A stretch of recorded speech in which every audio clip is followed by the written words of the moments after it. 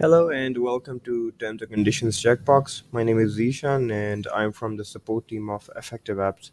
Today I'm going to show you how you can easily add and configure a Terms and Conditions checkbox in your Shopify store. Before starting, please make sure that you have created a page in your terms and conditions or privacy policy.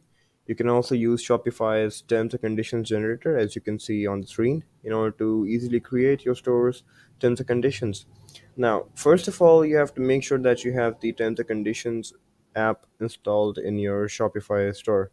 And once you have the app installed in your store, you can refer to the app section, click on the terms and conditions checkbox app, and you will be here, which is the app dashboard. Now, scroll down in order to enable the app from here. Click this button and click save. Now that the app is enabled, you also have to make sure that you refer to the themes section. Scroll down, click customize on the live theme, click app embeds, and enable the app embed for terms and conditions checkbox and click save. This is just to make sure that the app is also enabled and so are the theme embeds so the app can fully function in your store.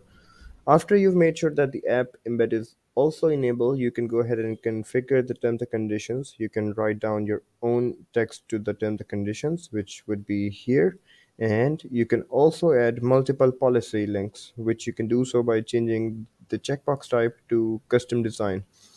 After that, you can add multiple policy links here. For example, you only have to highlight the text where you want to add the link, click this button, add the policy link here, and click save.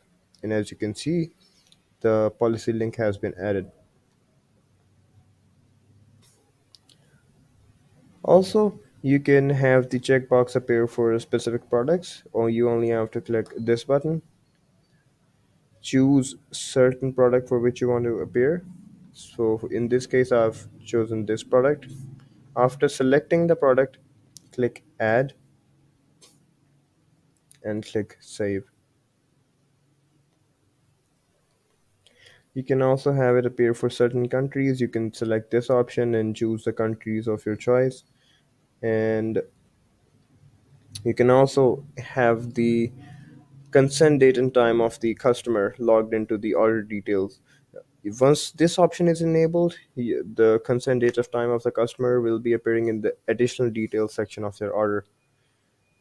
Lastly, you can also have the checkbox appear in the register and login pages. So you can choose any of these options. So in this case, I've chosen it to appear in both in register and login pages and click save.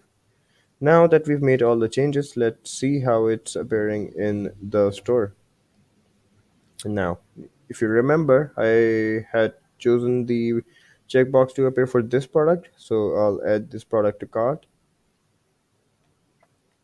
As you can see here, it is appearing in the slide card as well. Now let's see if it's appearing in the cart page as well.